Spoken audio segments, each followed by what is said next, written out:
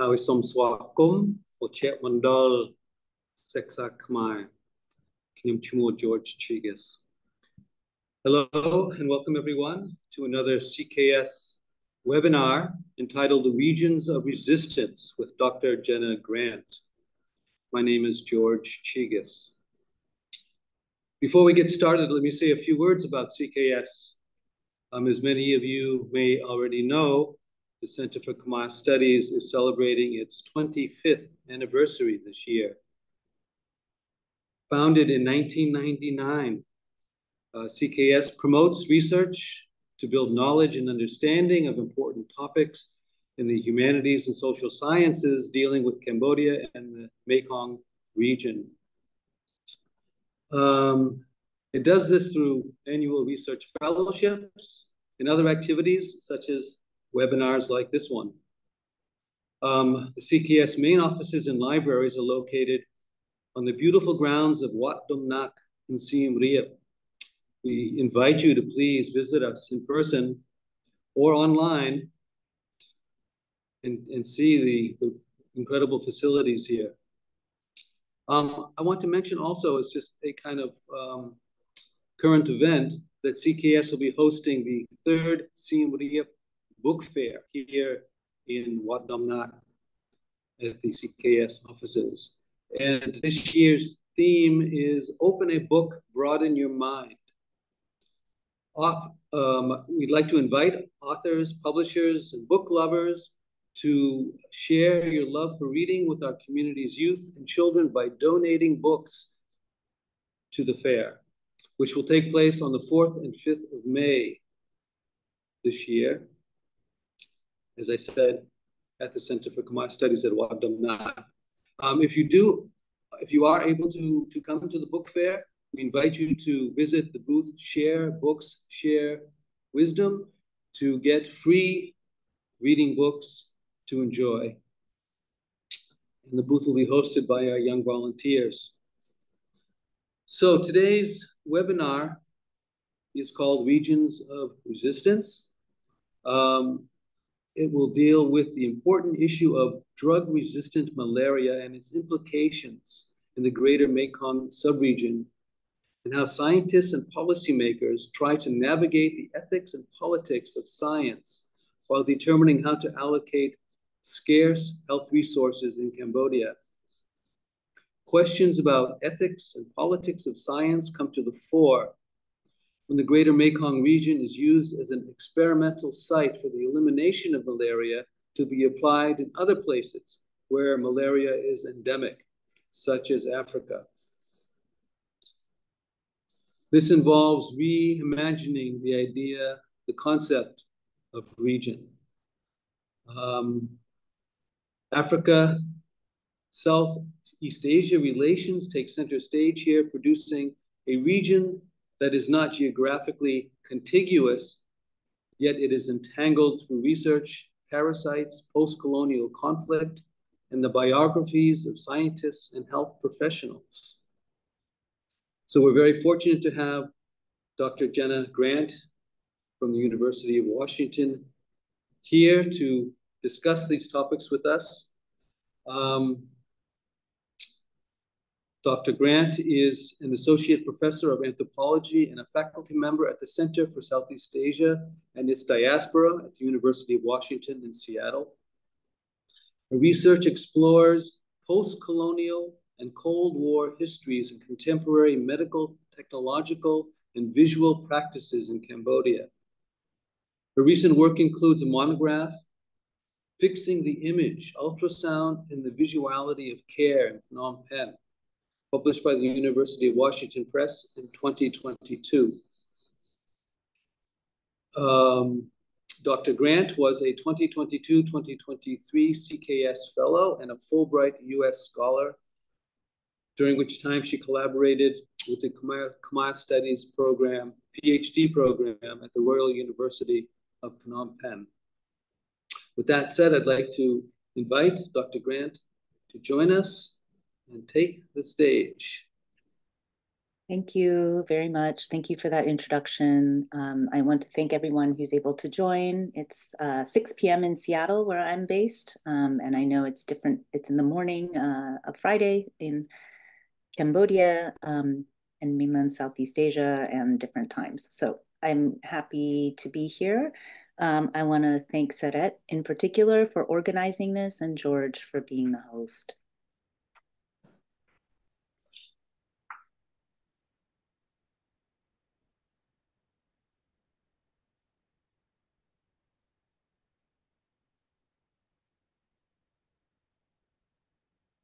I want to start just by mentioning that the research on which this talk is based has been supported by the Center for Khmer Studies, of course, but also by the Fulbright US Scholar Award and by my university, the University of Washington, and the French National Research Agency. And I'm grateful to all of those institutions for their support over the years. This is a project that I've been working on and off for a long time. Taking a job in Seattle meant that the project was sort of sidelined for a while as I was working on my book, but I'm returning back to it now. And indeed, the landscape of resistance has changed quite a bit over the past 10 years.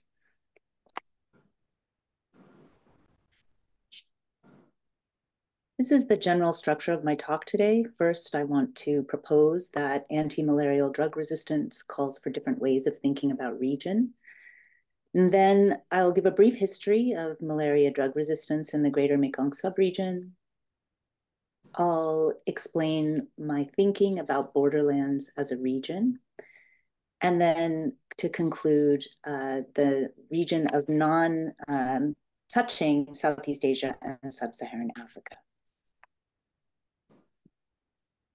So how do we work with and thus also disturb different practices of making regions? This is the dictionary definition of the term in English. An area or division, especially part of a country or the world, having definable characteristics, but not always fixed boundaries. An administrative district of a city or country, Tambon, Dain, Sankat. There are a few different Khmer terms that would work for this sense of the term. Region in English is also used to talk about a part of the body, such as the abdominal region. And it's also used to talk about an area of activity or thought. I'd be curious if anyone in the audience also has other ideas as to better terms for region in Khmer.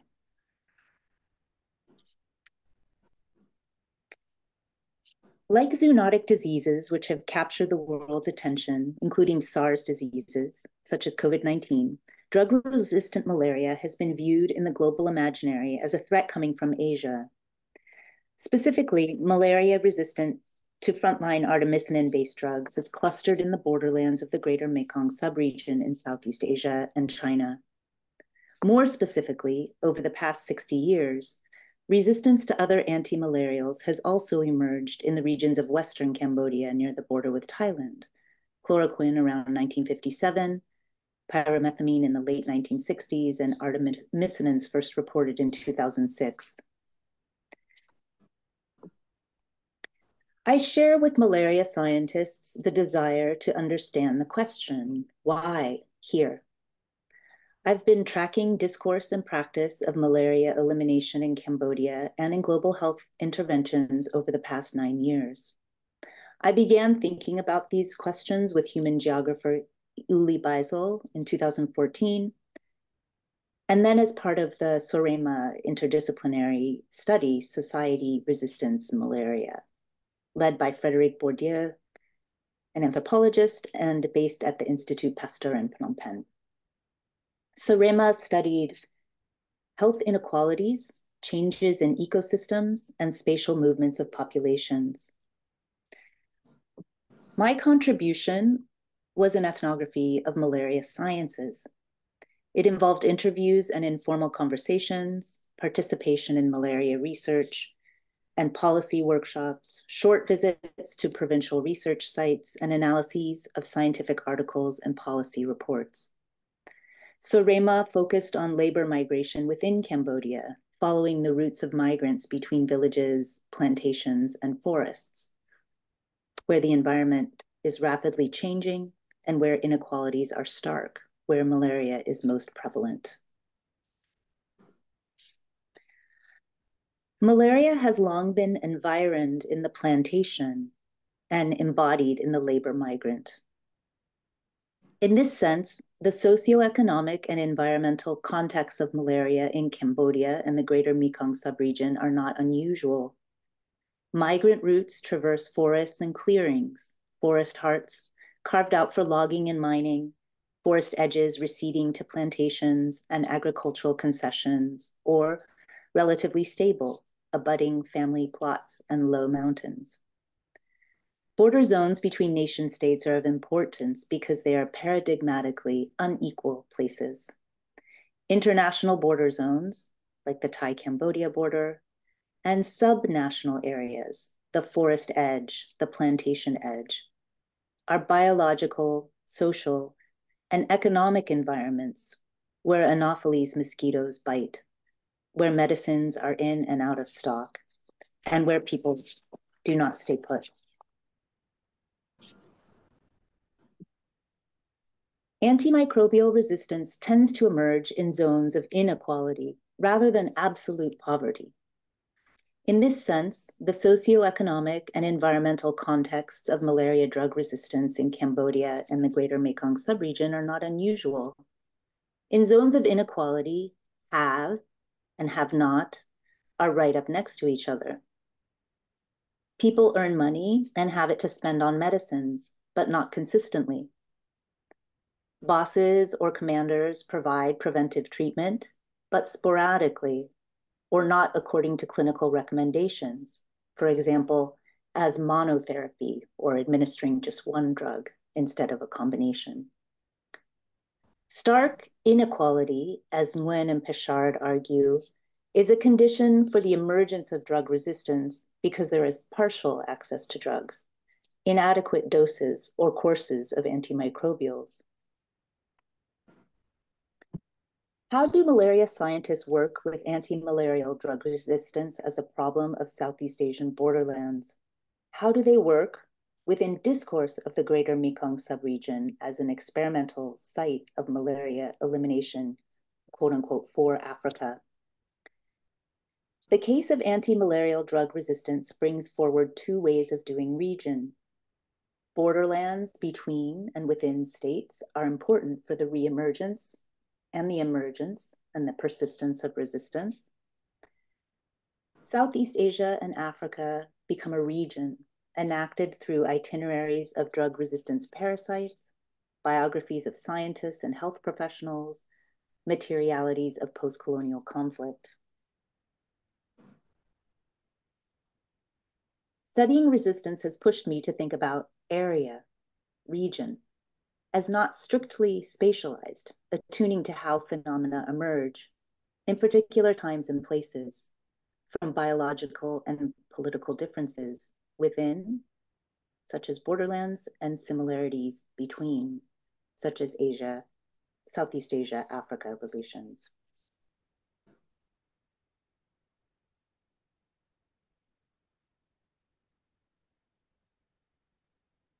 Malaria with delayed response to treatment with artemisinin-based drugs was reported in Western Cambodia around 2006 and was soon found in other border zones in Myanmar, Thailand, Vietnam, Lao PDR, and Yunnan province in China. Artemisinins from the plant Artemisia annua, sweet wormwood, are relatively safe, act quickly, and are effective against different stages of the parasite life cycle. I'll just show two slides that show the complexity of the parasite life cycle. These are images from the annals of the Khmer Soviet Friendship Hospital. This one is from 1969, which is housed in the National Archives of Cambodia. But you can see on the right-hand side a schema for the life cycle and reproduction of the parasite.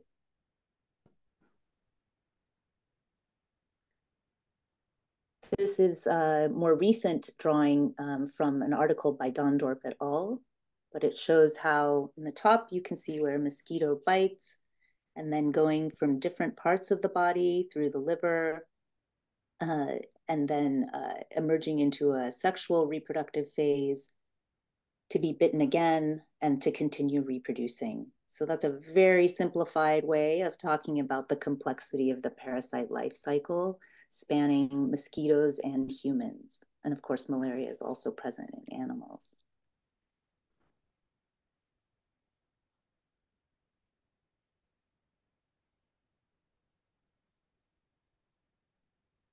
So one of the benefits of artemisinin is that it is effective against these different stages of the parasite life cycle. And when combined with another drug in ACT or artemisinin combination therapy, the artemisinin does its work, and then the partner drug sort of mops up whatever artemisinin couldn't kill. So it's a really valuable tool. It's the frontline treatment for falciparum malaria around the world. So artemisinin resistance is a new global health problem, but it's also a return. Over the past 60 years, resistance to other antimalarials has emerged in the same region of Western Cambodia near the border with Thailand. Chloroquine around 1957 and pyrimethamine in the late 1960s. Some of these resistant strains traveled to sub-Saharan Africa, where the burden of malaria is heavy, causing the loss of hundreds of thousands of lives. Cambodian and foreign scientists work under the specter of these previous drug failures. As such, Phnom Penh has become a regional hub of malaria science and policy. At a 2015 Cambodia Malaria Elimination Partners convening, which was organized by the Bill and Melinda Gates Foundation, the then director of Cambodia's National Center for Parasitology, Entomology, and Malaria Control expressed tentative hope that Cambodia could be a model of elimination of disaster rather than an epicenter of it. We want to bring Cambodia's experience to the world, he said. Cambodia is the epicenter of artemisinin resistance. We don't want to be known as the country that spread resistance to the world. We also do not want to be faced with this. No one wants to be faced with this. The priority of the Ministry of Health and its partners, a consortium that includes the World Health Organization, international universities, government agencies, civil society organizations, and private foundations, has moved from the containment of artemisinin resistance in Cambodia to the elimination of malaria in the Greater Mekong subregion. The World Health Organization's Mekong Malaria Elimination Program, started in 2017 and headquartered in Phnom Penh, supports elimination of all human species of malaria in 6 countries: Cambodia, China, Laos PDR, Myanmar, Thailand, and Vietnam.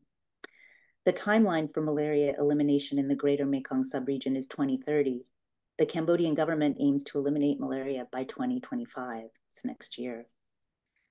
I'm going to play a short video, technology willing. It's about 2 minutes long, but this describes the scope and objectives of the malaria elimination program.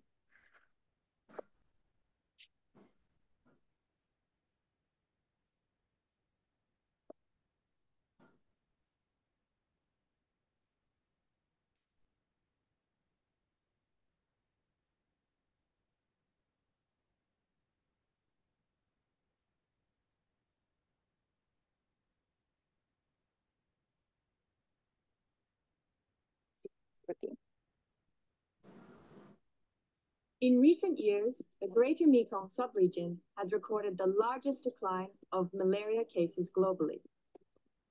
In 2012, 1 person died every 8 hours from malaria. By 2020, this reduced to 1 every 3 weeks. How has this been achieved?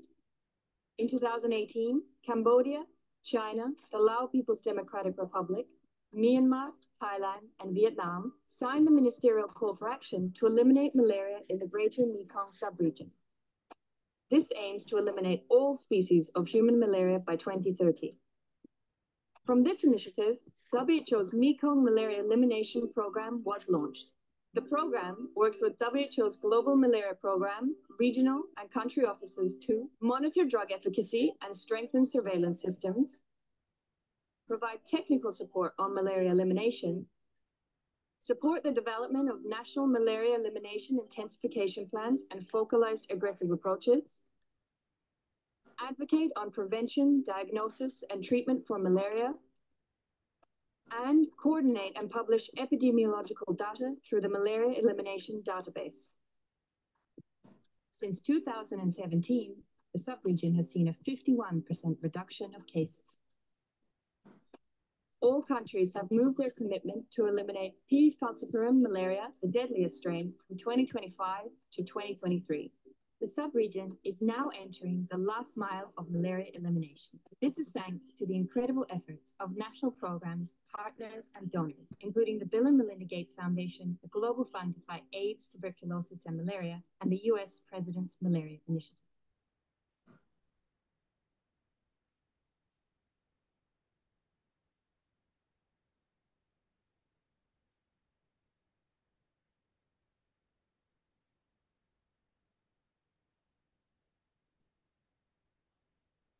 So it's a promotional video from the Mekong Malaria Elimination Program. But it is important to note that there have been a dramatic reduction in cases since there's been this intensification of resources from the Global Fund and the Gates Foundation.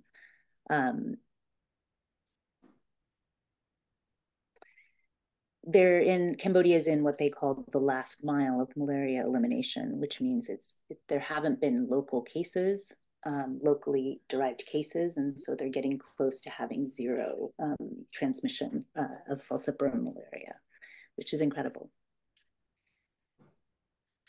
So targeted malaria elimination locates malaria care and control in the village, the forest, and the laboratory, that is, away from the centralized clinic. The challenges in the Greater Mekong subregion have been significant. There are five Plasmodium species. There's diversity in the habits and habitats of mosquito vectors. The quote-unquote hot populations are migrants, mobile laborers, and ethnic groups who move between the forest and the village. The quote-unquote hot spots are remote forested regions and politically contested border zones. Given these challenges, the goal is to interrupt malaria transmission temporarily. For low endemicity contexts, such as Cambodia, the thinking goes that if interruption is long and complete enough, it will eliminate the parasite reservoir. Targeted malaria elimination activities include monitoring drug efficacy, strengthening reporting and surveillance systems, targeted drug administration, chemoprevention, drug prevention in specific populations, intermittent preventative treatment for people going in and out of the forest, fever screenings, testing and treatment, and then hammock nets treated with insecticide. And village malaria workers are the people doing most of this on the ground work. So being in the last mile of malaria elimination means that 83% of public health operational districts have reported no P. falciparum cases in the past 3 years. The Ministry of Health and partners are currently focusing their work in the 5 provinces that account for 80% of the falciparum and mixed falciparum and vivax cases, centering on forest goers and migrant and mobile populations who work in forests. In Cambodia and other parts of the Greater Mekong subregion, there are test and treat programs for specific groups at international borders. So despite different concepts and objectives in malaria science, STS, that's science and technology studies, and in Southeast Asia studies, there's a sensitivity in all of these fields to borderlands as spaces that must be understood on their own terms, not only in relation to or as margins of a state center, and not only in terms of geographical space. As historian Thongchai Winachakul has shown, the Greater Mekong subregion has a long history of multiple overlapping sovereignties in which power, was the dynamic ability to command human and animal labor and fruits of that labor rather than claims to land. In the 1800s, local chiefs described the borderlands between present-day Thailand, Myanmar, Laos, and Cambodia as, quote, golden silver paths free for traders. For Thailand, diplomatic and military encounters with the French and British over the 19th century shifted conceptions of the border to a buffer zone and eventually to a line marked on a map.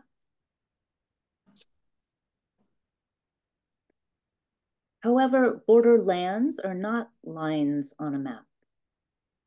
As geographer Van Schendel writes, quote, the particularities of individual borderlands allow location-specific ways of combining goods, labor, and capital for profit, benefiting from the advantages of two territorial systems of regulation and avoiding their disadvantages, end quote. This selective permeability of borders permits some flows of people, materials like medicines, money, but also the benefits and harms of these flows are distributed unequally among borderland populations. Furthermore, borderlands are dynamic. Scholars have called it like an accordion, a musical instrument that contracts and expands to the pressures of social, economic, and political developments on both sides of the border.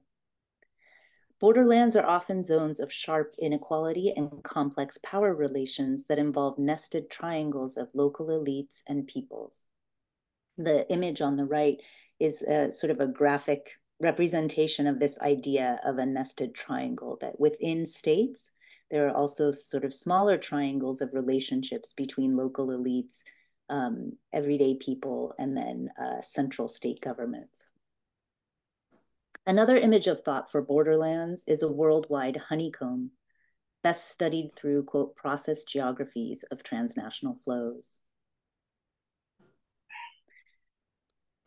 Think about these lines between provinces and at international borders and the role of roads. This is a photograph that I took in Mondulkiri province, in 2015. Instead of a golden silver path, it's an ochre path for migrants and traders.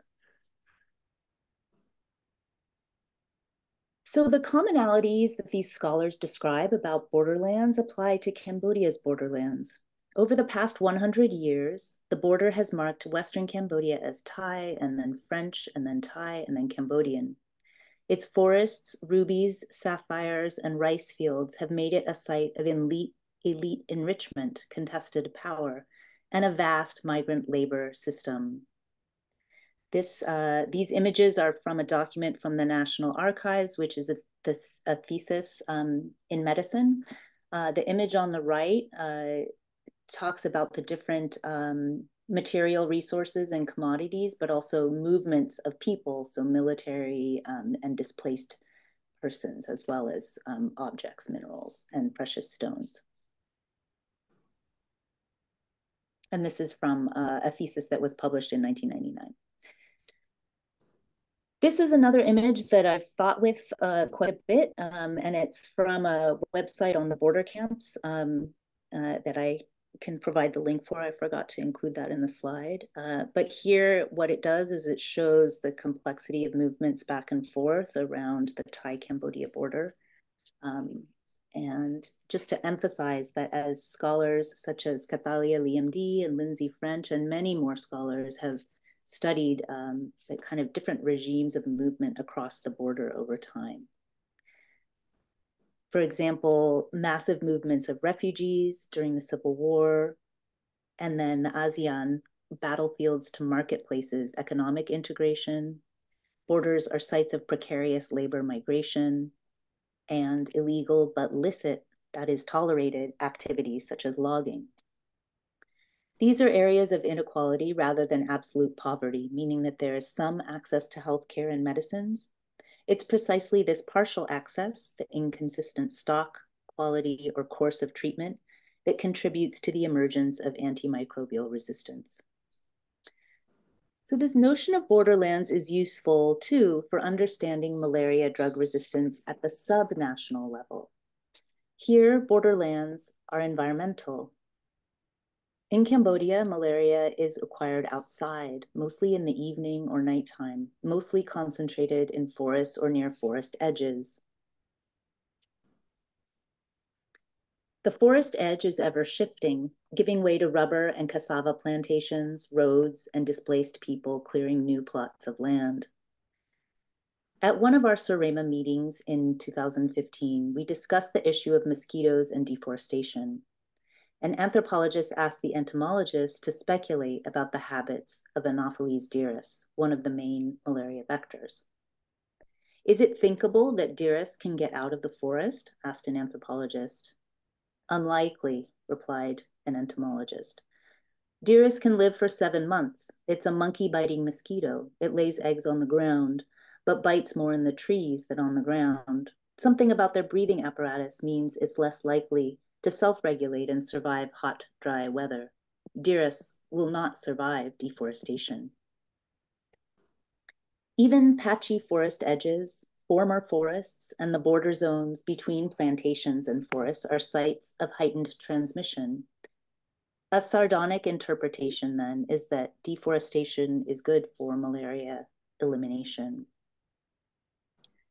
When Rat and I interviewed former malaria patients and their healthcare providers in Sraikatam village in Mondulkiri, northeastern Cambodia, men, women, and children regularly went to forests to gather wood or forest products.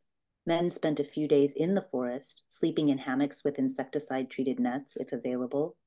People traveled through the forest to get from home to field or village, or to the cool, clear stream for fishing and bathing.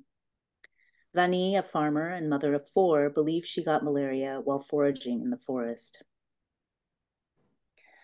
A popular village malaria worker in Sraikatam told us that the health center was out of malaria medicines from December to February. So patients bought malaria medicines in the private sector, where the recommended 3-day course of combination therapy cost $1. And on the right is one of the articles from a collaborator in this Surrema project, who was also, I know, a CKS fellow. I attended Pasi's talk, I think it was last year or 2 years ago. So there's a well-documented global history of plantations as a site of violence, overwork, malnutrition, disease, and political resistance. Set in tropics deemed, quote, uninhabitable for white Europeans, plantations continue to be concentrations of capitalist expansion, quote, interlocking workings of human worth, race, and space, end quote, in the words of geographer Catherine McKittrick. In colonial Indochina, the workings of human worth, race, and space had deadly consequences. To take just one example from the research of Mitch Asso, the Susanna rubber plantation had 100% malaria infection rate among its laborers.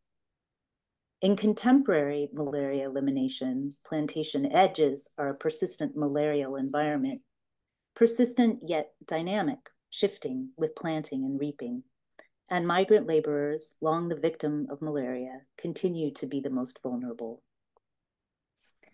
One theory about the emergence of resistance in Cambodia has to do with the quality and use of artemisinin over time. Artemisinin became available in the mid-1970s, and its long-term use as a monotherapy, often in counterfeit formulations of inconsistent quality, contributed to the selection of resistant parasites. This story of resistance involves processes that are general and universal, like selection, natural selection, parasite life cycles. These general and universal processes encounter the effects of local conditions, subtherapeutic drug levels in the blood, that may result from availability or access to drugs, as well as the quality of the drugs themselves. Plantations are central because they are sites to which migrants, money, and medicines move unevenly, and they're carved out of forests where mosquitoes prefer to live.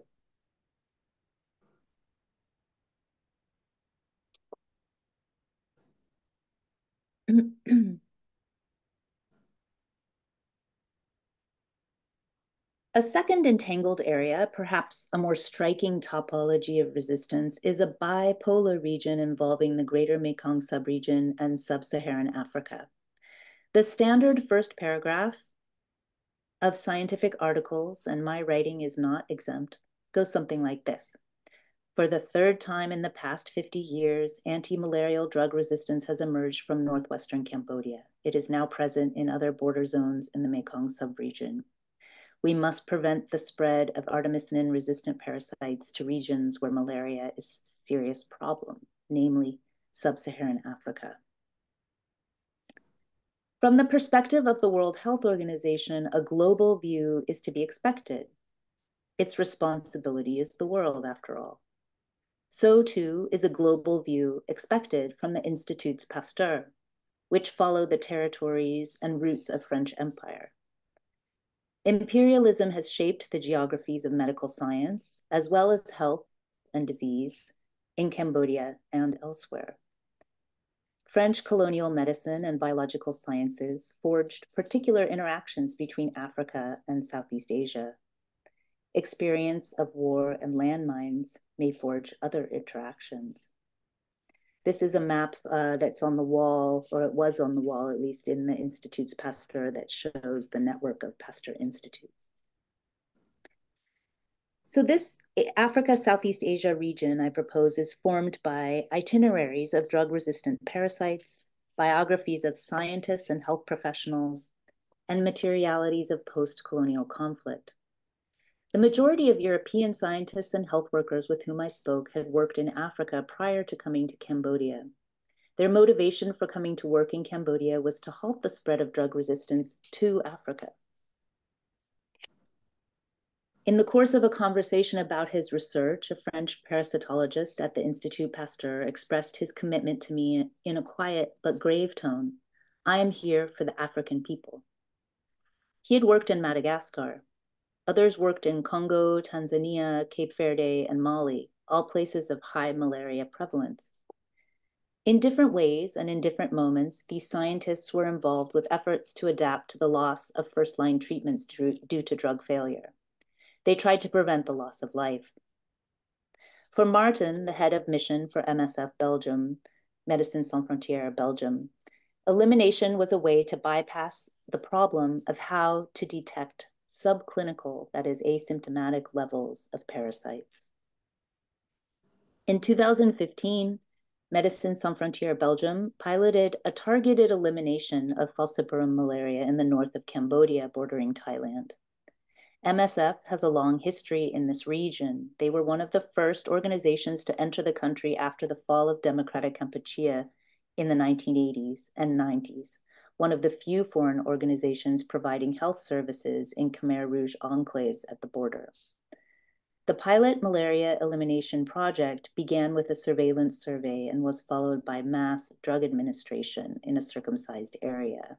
So that's giving medicines to everyone without testing first. Martin, a Belgian nurse, was surprised at the low prevalence of malaria in northern Cambodia. With the help of Institut Pasteur's new mobile PCR laboratory, funds from the Gates Foundation, and analysis and modeling support from Oxford Mahidol Group that's based in Bangkok called Muru, it's driven much of the targeted malaria elimination interventions in the Mekong subregion. MSF searched for parasites in the blood of villagers. They were expecting prevalence of 7% or more, but found around 2% in one village and less than 1% in another. These numbers were small, but they were nonetheless significant in two ways. 7 of the 11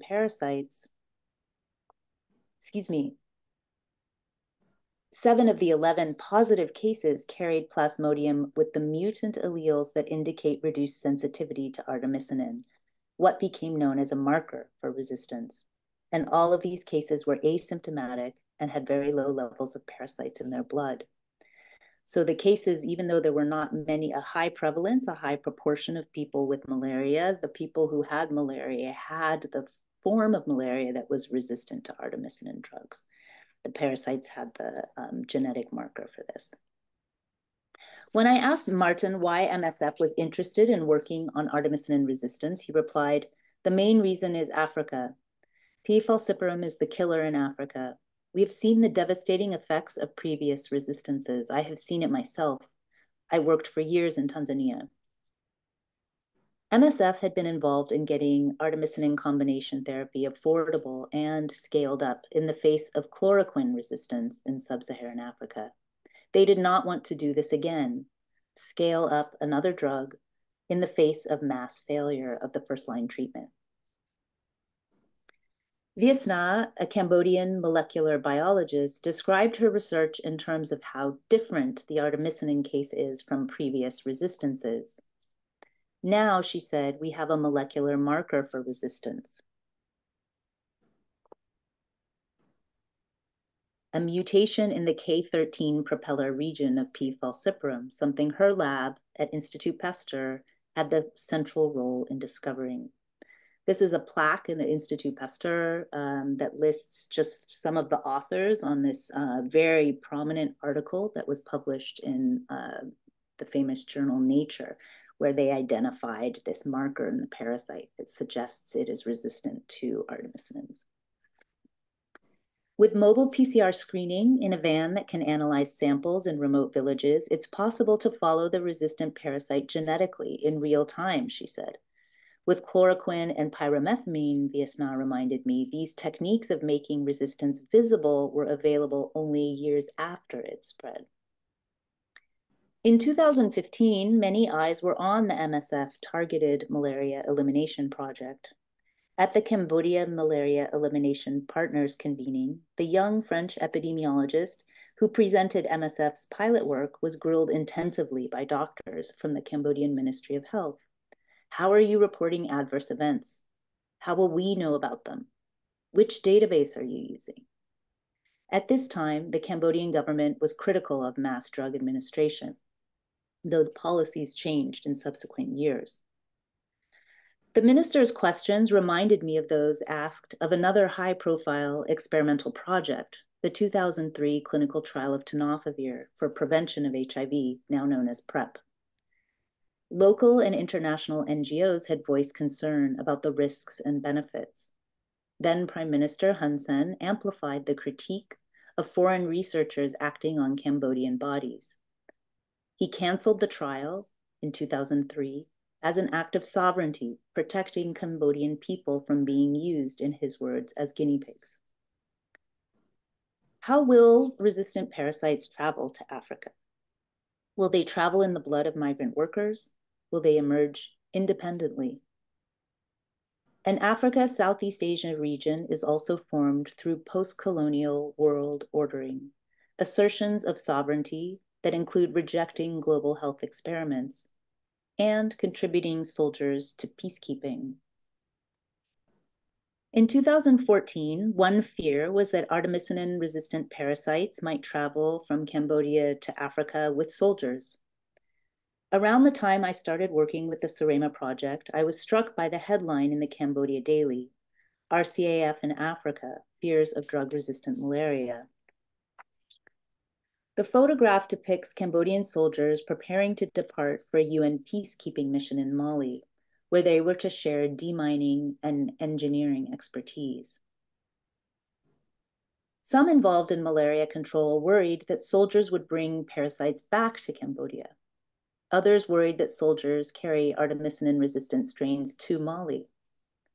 Testing these soldiers before and after their missions was a complicated task, requiring coordination between the Army, the United Nations, the Institut Pasteur, and the National Malaria Center. Mali, like Cambodia, was colonized by the French. Both Mali and Cambodia were viewed by the French as less economically and politically important than their neighbors, what is now Senegal and Côte d'Ivoire, and what is now Vietnam. Thus, the infrastructure, civil service, education, and health systems were less elaborated relative to their neighbors. Post-colonial Mali, like Cambodia, endured civil, regional, and global conflict related to the Cold War and the pressures of structural adjustment, and globalization. Mali, unlike Cambodia, is a malaria endemic country, with seasonal malaria caused almost exclusively by B. falciparum and frontline treatments consisting of artemisinin-based drugs. In 2014, Cambodian troops went to Mali as part of MINUSMA, the UN multidimensional integrated stabilization mission in Mali, which lasted from 2013 to 2023. In 2014, the only country in Africa with confirmed artemisinin partial resistance was Rwanda. So at the time that the soldiers went. However, since, as of 2023, molecular markers of artemisinin partial resistance have been confirmed in Eritrea, Uganda, and Tanzania. Understandably, preventing both the spread and the independent emergence of malaria resistant to artemisinins and partner drugs has been of the highest importance. Another way that this region from Africa and Southeast Asia is produced, Cambodia specifically, is through the traveling of health interventions. In some of the archival research that I did in medical theses from the 90s and also reading editions of newspapers from the 90s and 2000s, there's an explanation of the work, malaria control work being done in different parts of Cambodia. And this is a map of malaria and formerly inaccessible Khmer Rouge areas. And it's around this time in the late 90s, 97, 98, 99, that people left An Beng in all directions to escape fighting. And in 1998, there was a malaria epidemic and dengue epidemic due in part to El Nino conditions. So these malaria control efforts in the 90s in former Khmer Rouge controlled zones ended up providing models for work on malaria control in Southern Africa. So some of the models, the practices that were kind of traveled from Cambodia to Africa were to combine food and malaria control, such as bed nets in context of hunger, to combine measles vaccination and malaria control, and to provide pre-packaged combination drugs. Cambodia was the first country to distribute these nationwide in the late 90s. So this is an example, both in the 90s and what's based on the science that's happening in the present moment of how global health practices, public health practices are travel out from Cambodia to affect practices in other parts of the world. So reaching my conclusion, malaria elimination programs work within these histories of multiple sovereignties and of a notion of power as the ability to control flows of people, parasites, medicines, as well as timber and gold. As ethnographies of malaria illuminate multi-species relations between people, environments, and mosquitoes, the challenge for an ethnography of resistance is to investigate social and biological factors involving people, parasites, drugs, and scientists in borderlands. I've proposed that technoscientific discourse and practice of working with malaria drug resistance in the Greater Mekong subregion shows the entanglements of different ways of making region. One of these ways is centering borderlands between and within states. Another is enacting Africa, Southeast Asia as a region. Together, they're part of a growing interest among Southeast Asia studies scholars to study, quote, trans-regional comparative entanglements. And that's Chua et al. From 2019. Migrants have been central actors in global malaria histories and futures because they move, and malaria parasites move with them. Ecology, too, is not static. In Cambodia, rapid deforestation for plantation agriculture changes where and how people work and sleep, and where villagers go to cultivate, gather, fish, and hunt. Plantations are sites to which migrants, money, and medicines move unevenly, and they are carved out of forests where mosquitoes prefer to live. These changing positions make hospitable conditions for the development of drug resistance. Elimination is the mood of our time. Not everyone living and working in the Greater Mekong subregion subscribes to artemisinin resistance as the primary crisis of malaria. There are crises of detection, of bad drugs, of access to diagnosis and care, prevention of child death. We can understand these too as histories of war, mining, and migration at the border, histories of medicine use and genetic surveillance, biologies of parasites that mutate, mosquitoes that shift with changes in forest habitat, and humans enacting those changes. Artemisinin resistance in Cambodia and the Greater Mekong subregion might be a history of a place, a history of a parasite, or in the future, a history of UN missions and global health interventions. What are the regions in, with, or against which we work? How are they made? Through which boundaries, which characteristics? Are you or the people you work with experimenting with regioning, perhaps as a technique for denaturalizing harmful relations or making a space to live otherwise? Thank you. Hey. Thank you so much, Jenna. That I share John Marston's comment that this is fascinating and far-reaching work. Before we delve into this really, really interesting problem that you've discussed and difficulties and challenges of solving this very difficult and complex problem, I just want to say one, on a very broad methodological level, I'm fascinated by this project as a model of interdisciplinary research and applied practice. As we talk about some of the significant problems that are facing the world today in the environment and in health and in economics of homelessness and poverty and educational disparities, these difficult, complex problems cannot be adequately understood by a single discipline. They require multidisciplinary, interdisciplinary approaches. And the project that you've been working on and you've been describing here, that you've been working on for the last 10 years and been describing for the last hour, seems to be a model of that kind of interdisciplinary research to understand the problem adequately enough to be able to address it effectively. So I was just fascinated on a very general methodological level by that. Your project, has involved parasitologists,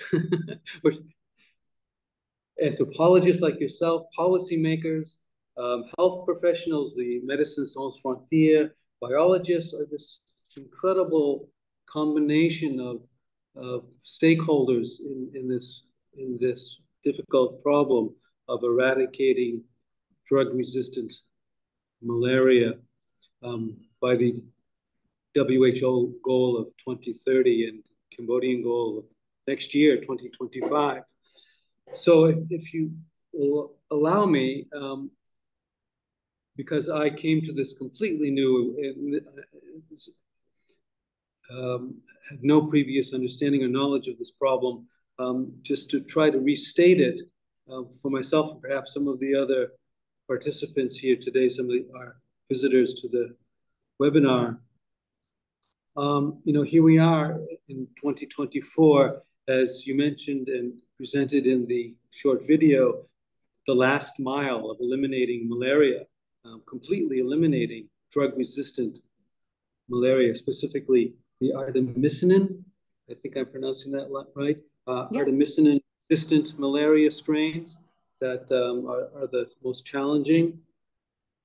So the goal of eliminating drug-resistant malaria faces, as you've described it, there's a very complicated challenge here that these last strongholds of these drug-resistant malarias are these borderland regions, these nefarious, nebulous areas that are so difficult to address in terms of monitoring and treatment, which I guess are the two sort of, as you described, the main tactics for doing this. So I guess the question, my first question, if I could pose it to you, is to help me understand, and maybe others understand a little better, how this reimagining of region will enable this project to reach its conclusion, to complete the last mile. What are the difficulties of reimagining? Why does borderlands and edges of the forest and migrant labor pose such a difficult problem? I think you've described that well enough in terms of the difficulties of monitoring and treatment. But could you go into a little bit more how perhaps the colonial imperialistic past histories of these regions create a difficulty for applying some of the solutions of monitoring and treatment? Just going into it a little bit more, clarifying it a little bit more so we can understand the challenges of this last mile. Thank you so much for those comments, and also reflecting back is very helpful for me to think about how I'm phrasing things. And first of all, I just want to clarify that the Sorema project was not my project. I joined it, but it was really led by others. Just to be sure that that's clear, that was led by Frédéric Bourdieu and Didier Menard at Institut Pasteur and Pascal Hans-Schumacher. So there was a group of people working on this project that I joined sort of towards the tail end, but that's what started my own study of the malaria drug resistance in Cambodia. And I think that the interdisciplinarity part has long been an interest of study for me because I have an interest in kind of practices and philosophy of science. So I'm interested in how different people think about evidence or their methods, or what it is to produce useful knowledge, what it is to disseminate knowledge. And so what counts as knowledge? And so those sorts of questions were just so rich within the collaboration because it was a group of people who wanted to talk about this, which is unusual, right? People are often sort of so pressured by their demands of their jobs, scientists and anthropologists and everyone, that even though we say we like interdisciplinarity, there's actually very little reward for it, right? Or support for it institutionally. Yeah. And in terms of so there were arguments about whether we should publish in a journal, like an open access journal, like Malaria Journal, or in an edited volume, which is more what anthropologists might want to do, right? But then very few people would be able to read that. And so those sort of nuts and bolts of interdisciplinarity have to be worked out alongside the sort of theoretical questions about how do we conceive of a migrant and how do we think about spatial politics, those sorts of things. And to me, it's just been a long-standing interest. And I think malaria scientists are particularly attuned to that because of the complexities of malaria spread, because it's environmental, it's multi-species.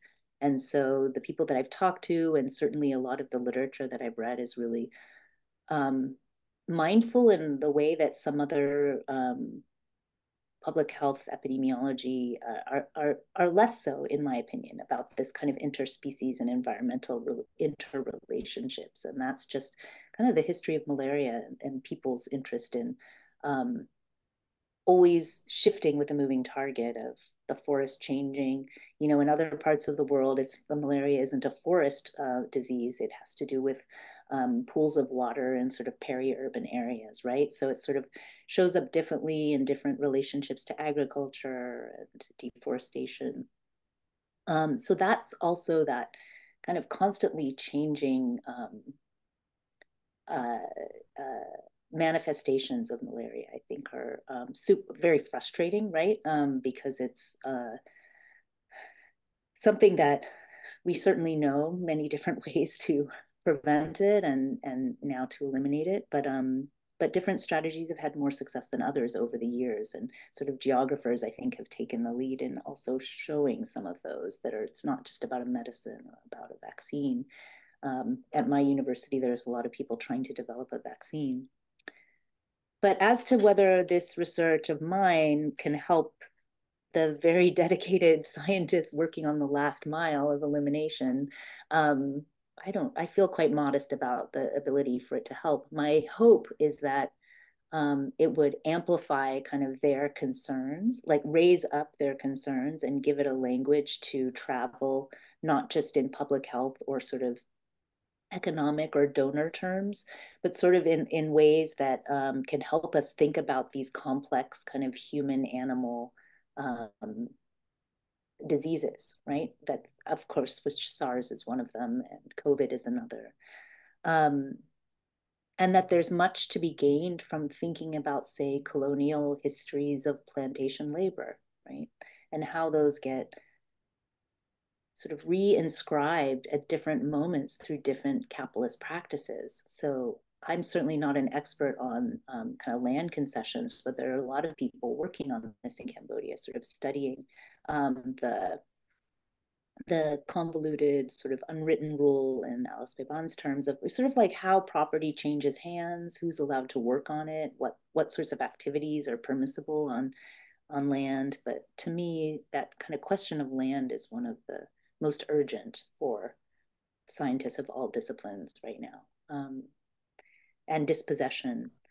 These border areas then are, I think, involving these kind of intensified economic activities then, or whether it's for trade, but also the way that militaries have historically been involved in the trade. So that's local police, but also provincial and national. So there's so many nested sort of sovereignties of people who have their fingers in the pie, right? of benefiting from either permitting things to flow across borders or stopping them from flowing across borders, right? Just like that ability to control either the flow or the non-flow of people and materials is so complex. And I definitely look to other Southeast Asia study scholars for how they've studied that in the border. Including, especially, I assume, when you talk about allowing or not allowing the movement of things across the border, the medicines and the vaccines and the treatment and the monitoring, that is regulated by these actors, the military, the various people who police these borders. Yeah. So what are your proposals, or what are your thoughts about addressing these complex issues of the borderland, as reimagining this region, reimagining the region? As what is the approach towards that in your mind? Well, I will say very quickly, and maybe we can delete it from the tape, but I also don't think borders should be policed. Sounds like my own political commitments, but I'm not saying that, recommending that for necessarily the Mekong subregion, but that's just the way that I think about social life. So opposed to kind of the violence of restriction, basically, and that the criminalization is what causes a lot of problems, whether it's of certain gambling or sex work or all sorts of things, drug use. It's the criminalization, in my view. So borders are a site where, because there are different legal regimes, they kind of abut next to, and there's profit to be made in kind of bouncing between two different legal and economic regimes. So there's that, but there's also for the kind of social and humanistic sciences, not to forget the kind of agency and activity of biological materials, right? Parasites don't just follow military rule, right? and even migrant laborers don't just follow customs and border protection, right? People, people, but particularly environments and microbes like parasites, they slip through and they evade. And so it's a way of thinking of borders as not just sort of politically and socially particular areas, but also that there are environmental and biological specificities to these areas too. And one of which I've tried to talk about a bit is just some of the work that's been done in medicine and in anthropology around kind of how resistance emerges in these friction zones, basically. But there's certainly other ways of looking at kind of mining and deforestation, these radical projects, logging, to alter environments that are not just in borderlands, but borderlands become an important site for the transit of those commodities. Fantastic. Okay, well, let's. There's a question here from John Marston, so let's get to that John. one first. Yeah, I assume coming to us from Mexico. This is a far-reaching work, as I mentioned before, that John mentioned. I would like to know more about village malaria workers. Who are they exactly? How are they being funded? Yeah, that's a good question. And I don't have a perfect kind of like solid factual answer for you on that, but I can say generally what I know, which is that village malaria workers tend to be women. They're not only women, but they're often people who have some sort of positive reputation in the village. Sometimes they're part of commune leadership, but not always and not necessarily. And people come to their house for testing, and then they also travel. So as malaria cases have gone down and there's these harder and harder to reach kind of pockets, they're more mobile. So sort of going to places where workers are sleeping at night or going to different villages. The village malaria workers that I spoke to were based in very small villages in Mondulkiri, and they did some house visits, but they also, mostly people also came to them. They knew where they lived. They were sort of known in the community. And then that person would collect the rapid diagnostic tests, and they were part of a research study. So the funding comes from different agencies, from the ministry, the Cambodian government, from the Global Fund, from different the different organizations that are both kind of multilateral and NGO that fund malaria-related work. But the government is also funding some of those. So I don't have a perfect answer for that. And maybe there's someone on the call who knows exactly the details of that. So. Okay, nice. Yeah. Thanks, John, for that question. Yeah. I'm kind of stuck here on this question of policing of the border. Yeah. And it seems to be perhaps maybe the last real sticking point to accomplishing this objective of eliminating these drug-resistant malarial strains. And it relates, I suppose, to many other complex problems like human trafficking, as we've mentioned, and the health issue of drug use, et cetera. Would you agree with that this policing of the border becomes the main impediment to the monitoring and the treatment of these drug-resistant strains that are required for accomplishing the objective of reaching this last mile? Is it the main issue here, or are there other? Yeah, I don't feel actually. I don't think I'm qualified actually to answer that. If that's the main, sort of a main impediment, it's certainly something that migrant laborers, for example, going from Cambodia to Thailand have been a source, or from coming from Laos to Cambodia, or Cambodia to Laos, or to Vietnam, right? That these are also, it's not just Cambodia specific, these sort of border testing areas, Laos and Thailand. Organizations have done great work in setting up programs to test specific groups of people at the border, but it requires, cooperation with authorities. And so the policing.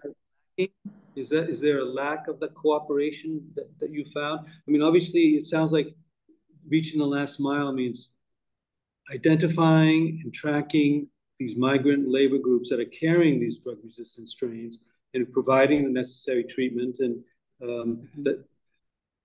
to them. So they're a moving target because they're migrant laborers that are moving around. So it's difficult to identify and track. Is there the cooperation that's required to do that? Yeah, George, I can't say because that hasn't been the kind of focus of what I've looked at recently. But I do think that most of the last mile activities are not necessarily at international borders, but within these kind of what I called subnational borders. So these areas that are environmentally sort of borders between forest and village or forest and field, right? Or plantation and forest edge. So that's sort of following people as they're moving for labor there. Has been what I've noted to be more of the focus. But in other, for example, in Myanmar and Mesat, that's also dealing with refugee kind of population that's kind of encamped and actually somewhat stable, but still people are moving back and forth within Thailand and across the Myanmar and Thai border. And also Vietnam. But again, if there may be someone on the call who has sort of like more of an expertise in that area, I would welcome them to type something in.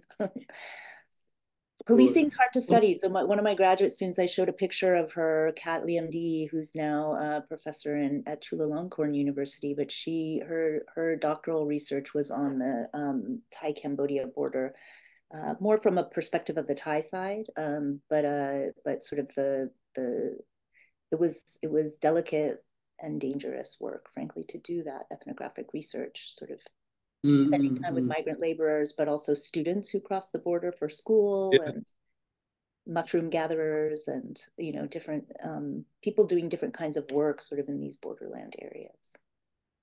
Let's shift then to the other border that you mentioned, this border between forests and beyond the forest, the edge of the forest, and some of the problems that poses to reaching this last mile.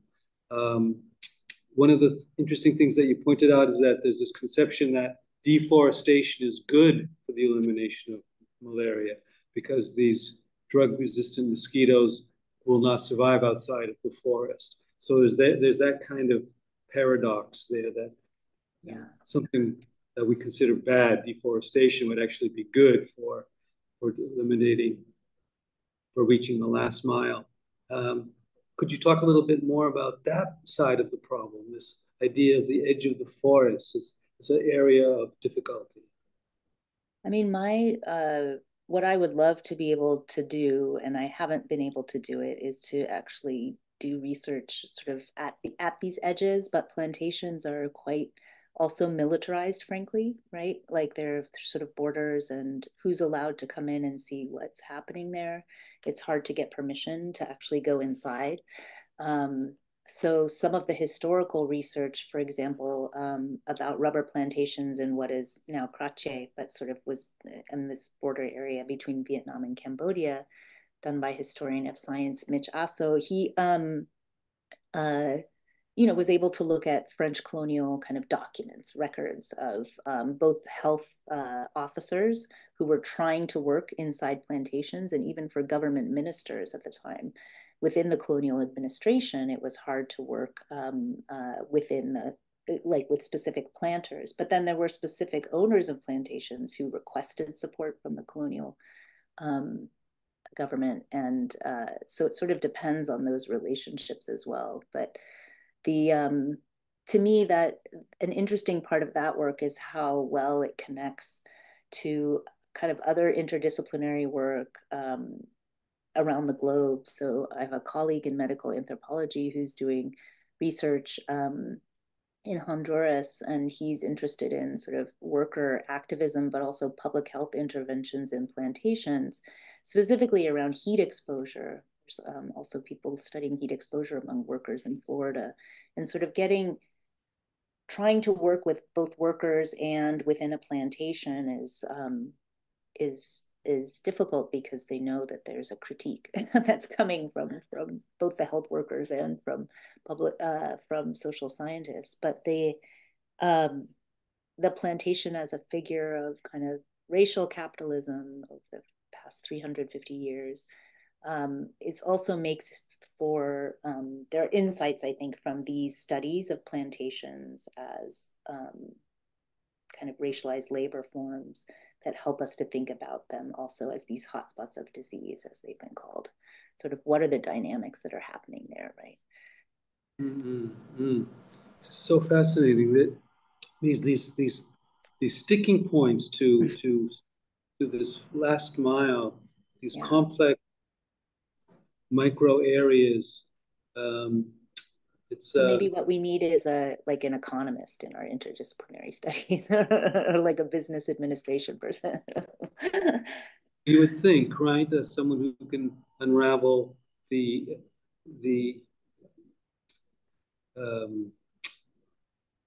I guess the economic elements here. The labor economists, someone who can look at it that way. Well, I think geographers have done, and sort of development studies, at least that's the work I'm a bit more familiar with in Southeast Asia, but sort of the studies of kind of both historical and contemporary studies of kind of labor and extraction practices, and sort of inequalities that are sort of maintained and created anew through those projects. Well, before I ask you to make any final comments or statements that you make, I mean, the obvious question I guess I have now before closing is that Cambodia is set next year as the goal for eliminating malaria in Cambodia. That's not far away. And given the sticking points that we've discussed, what do you see as the chances of accomplishing that goal? I mean, it seems optimistic. There's always, I mean, I'm optimistic, I guess is what I should say. I see. I think there's always a debate among public health workers in Cambodia and others abroad about the sort of the quality of the data, the epidemiological data, and sometimes that can spin out into like very technical terms, but it could also be, how much are we basing policy on sort of certain ways of modeling, for example, what's happening.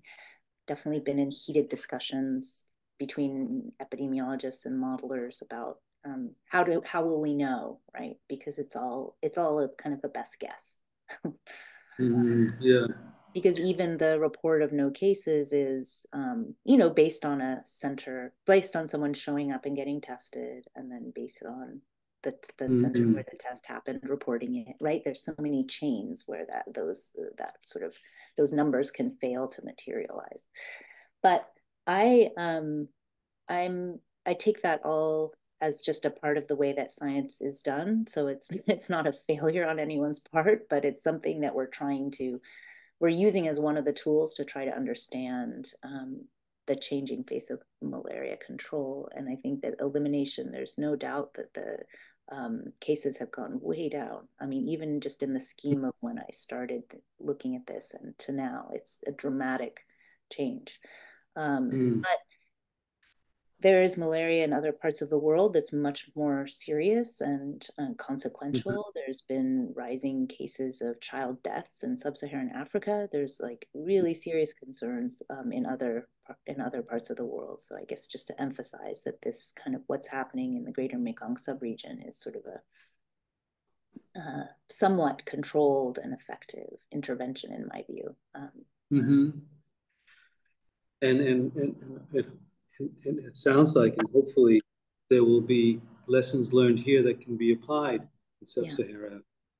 We'll see. I mean, that question about some of the scientists that I talked to were saying, oh, we're working here with models that came from Bangladesh, but they don't make sense in Priva here, right? So it's sort of like this question of where the models are coming from and how they're being translated in practice, and then where we go after is also kind of an interesting one.